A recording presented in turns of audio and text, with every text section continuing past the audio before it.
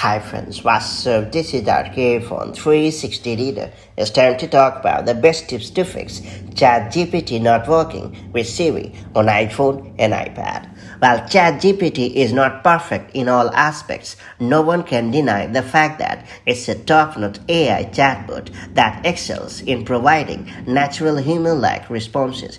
Interestingly, you can even integrate this chatbot with Siri through a cool Siri shortcut to get the most out of it on your iPhone. Though I have loved using ChatGPT with Siri on my iPhone, it is unfortunately not the case with a good many iPhone users. If you have also run into the same problem and are looking for ways to fix the issue, I have got you covered with some workable solutions. That said, let's dive right in. First off, ensure that you have a proper internet connection. The very first thing that you should do to resolve the ChatGPT not working with Siri problem is to make sure that you have a stable internet connection. Knowing that Siri requires a strong internet connection to work, be sure your cellular or Wi-Fi connection is not sluggish. You can easily reset your cellular or Wi-Fi connection by turning on and off the airplane mode. Simply bring up the control center on your iPhone or iPad and then hit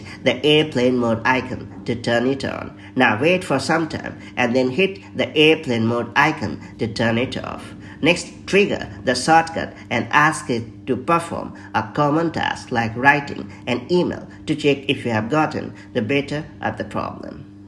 Then I would suggest you to make sure you have allowed Siri to be accessible on the lock screen.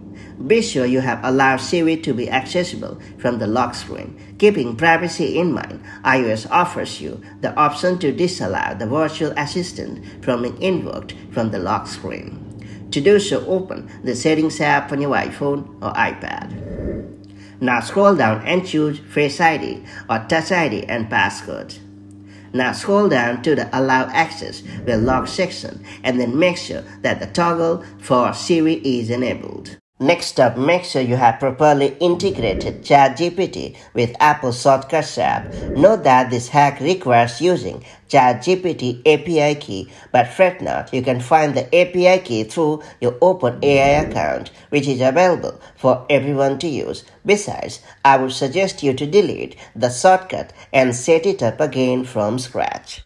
Next up, be sure Siri is not down. If Siri's server is going through an outage, it will misbehave and won't work reliably. Therefore, go to the Apple System Status webpage and then ensure that the circle next to Siri is green. If the circle next to Siri is orange, you can't do anything but wait until Apple resolves the problem. Then ensure that ChatGPT server is not down either.